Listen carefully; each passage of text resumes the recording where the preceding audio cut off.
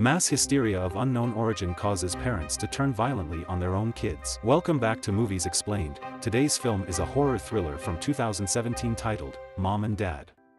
The film starts with a scene of TV static. Suddenly, we see a mother inside her car, playing a song on the radio.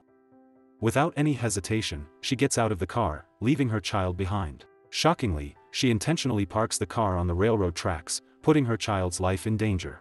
Next, we meet Carly, a girl who is talking to her boyfriend Damon on the phone as her younger brother Josh enters the room and starts teasing her. The focus of the film is on Carly and Josh's family, including their father Brent and their mother Kendall. They have a nice comfortable life in a town where kids are well taken care of. In Carly's house, the family gathers every morning for breakfast. They have a maid named Sunny and her daughter Lisa. While having breakfast, Carly's parents watch a news report about a car accident involving a train. Carly, however, is not concerned about the news. Instead, she asks her parents for permission to bring her boyfriend home that night, but her parents refuse because her grandparents are visiting. Carly's mother drives her to school, but Carly is too absorbed in her cell phone to pay attention to her mother. Her mother feels unappreciated and ignored by Carly, which highlights their strained relationship. Her mother mentions that she will be visiting the hospital afterward to support her sister, who is about to give birth. Carly doesn't show any interest or concern about her mother's plans. Meanwhile, Josh, who hasn't gone to school, spends his day at home. He is a stubborn and hyperactive child. While playing with his father, he accidentally hits his head with a ball. Nevertheless, his father remains patient and continues to joke around with him. Afterward, his father prepares to go to work as usual. The scene shifts to the classroom, where we meet a girl named Riley, who happens to be Carly's classmate. Then we return to Carly's house, where only Josh, Sunny, and Lisa are present. Josh, being mischievous, is running around playing with toy planes. When one of his planes crashes, he gets startled and looks into the kitchen. Meanwhile, Carly's mother Kendall is having a conversation with Riley's mother. Riley's mother reveals that Riley told her about Carly secretly taking money from Kendall without permission. Kendall feels embarrassed upon hearing this, but she still defends Carly. While the mothers continue their conversation, their children are studying together in the same classroom. Suddenly, the phone in the class rings, interrupting the teacher's lesson. One of the students is called out of the classroom by their parents. Shortly after, the phone rings again, and another student is instructed to leave. The teacher and students are unsure about what is happening. Outside the classroom, they notice multiple police cars heading towards the school. Meanwhile, Damon, who is taking an exam on campus, sees many parents waiting at the door even though there is still an hour left until the exam ends. After finishing their class, Carly and Riley notice that all of the students are leaving because their parents have called them. Outside the school, a mother climbs the fence and gets arrested by the police. Meanwhile, the school gate is already crowded with parents. Damon, having completed his exam, leaves the class. As he exits the building, the parents begin to enter. The situation at school becomes chaotic and strange. To prevent further chaos, the police officers guard the school gate. One of the mothers calls her son and he sprints to her and attempts to scale the fence. The teacher notices the boy running and tries to stop him, but he's unable to. Tragically, the boy's own mother stabs him with a car key. The situation becomes even more chaotic as parents manage to enter the school. All the students start running away from their own parents. Some children are caught and killed by their parents in various ways. Carly and Riley continue running, luckily escaping since their parents haven't shown up. Damon, who has finished his exams, is heading home. Upon arrival, he enters the house and finds his father sitting in a chair. The house is messy, so Damon starts cleaning. As he takes out the trash, he realizes his father is no longer on the couch. The TV broadcast his father was watching suddenly turns into static. Out of nowhere, his father slaps Damon and acts disoriented. He grabs a glass bottle and breaks it, making it into a sharp weapon. Damon is silent and confused, witnessing his father's unsettling behavior. Damon's father starts attacking him, injuring his hand. Damon tries to flee his father, sensing something is wrong, but his father falls and accidentally pierces his own neck with the broken shard. As Damon attempts to help his father, he tries to attack him again. Meanwhile, Carly's mother silently cries in the car. She reflects on her daughter's troublesome behavior, despite her efforts to defend Carly from gossip. Shortly after, Kendall receives a call from her sister who is about to give birth. Carly and Riley, who have left school, plan to stay at Riley's house. As Riley prepares a joint, Carly watches the news on TV to understand the situation. The news reports a widespread phenomenon, yet the cause remains unknown. Upstairs, Riley's mother waits in her room with a photo of the two of them. Carly becomes concerned when she realizes Riley has been in her room for a long time. As she goes upstairs, she discovers that Riley has been killed by her own mother. Carly's mother arrives at the hospital where she becomes curious about the TV reports. The latest news suggests that the phenomenon might be the result of a group developing biological weapons or neurotoxins capable of attacking human brain impulses. This neurotoxin can transform the protective instincts of parents into hatred and a desire to harm their own children. Carly's mother immediately accompanies her sister, who is about to give birth. She witnesses the struggle and challenges faced during childbirth. After a long battle, a baby is born and placed in the mother's arms. Suddenly, the monitor screen in the room turns into static. The once joyful mother becomes violent and attempts to harm the baby. Kendall swiftly intervenes, taking the baby from her sister with the help of doctors. However, the baby's mother grabs a cutter and tries to stab the child.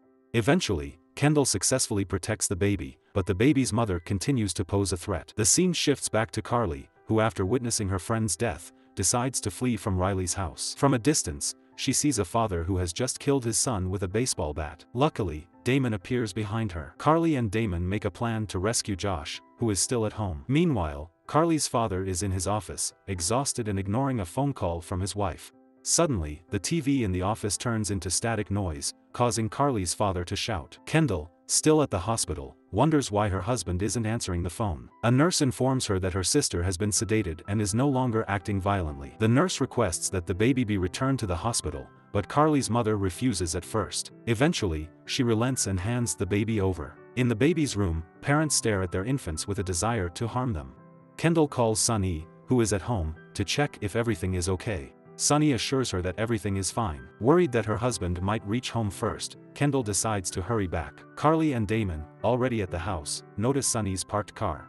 Upon entering, they find Sunny mopping the kitchen floor. Carly asks about Josh right away, and Sunny reveals that he is in his room. Carly is shocked when she sees the blood-soaked mop Sunny is using. It becomes clear that Sunny has killed her own child, Lisa, in the kitchen. Fearful of Sunny, Carly chases her out of the house and immediately goes upstairs to find Josh. Josh explains that he hid under the bed after witnessing Sunny kill Lisa. Without wasting any time, Carly asks her younger brother to leave the house together before their parents return. Downstairs, Damon is surprised by Carly's father's arrival and is caught by him in the house. Carly's father is furious, and their argument echoes through the house. Happy to hear his father's voice, Josh runs to him, prompting Brent to run after them. Damon intervenes, but he is quickly attacked by Brent. Carly and Josh have no choice but to flee from their father. Fortunately, Brent slips on a toy car and stumbles into the kitchen. Carly and Josh seize the opportunity to hide in the basement, quickly locking the door behind them. Meanwhile, Kendall is still on her way home. The situation outside is chaotic, with a mother intentionally pushing her child onto the road,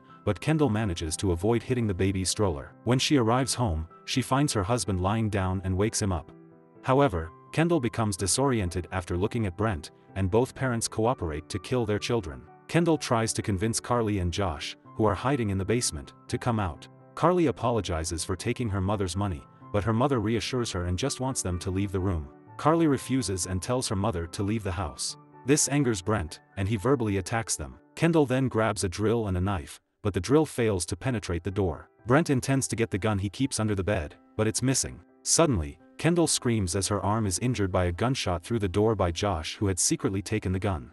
Brent has no idea as to why Josh has the gun. They realize that the PIN code for the safe was Josh's birthday. While Kendall tends to her injured arm, Carly and Josh wait helplessly in the basement. Their parents come up with a new plan to release gas into the basement. While setting up the gas hose, Carly's mother discovers a putrid smell emanating from the trash can, Lisa's decomposing body. She directs the hose into the basement as Brent opens the gas lever. Kendall tapes all the holes to make sure the gas doesn't escape. Carly is puzzled about her parents' intentions. She reaches out and touches a hole in the door. Kendall notices her finger and stabs at it with a knife, narrowly missing Carly. As they wait, night falls. Their face turns pale, and they struggle to breathe. Finally, Carly discovers a vent they can use to escape the room. Before leaving, she creates a trap using matches found in the room. The trap is meant to ignite the gas when their parents open the door. With their plan in place, Carly and Josh make their way into the vent, coughing loudly. Hearing the coughing sounds, Brent prepares to enter the room, and Kendall grabs a hammer and a knife. Carly and Josh are already in the vent when Brent slams the door open, setting off the match trap. They are engulfed by a burst of fire. Kendall regains consciousness and searches for her two children.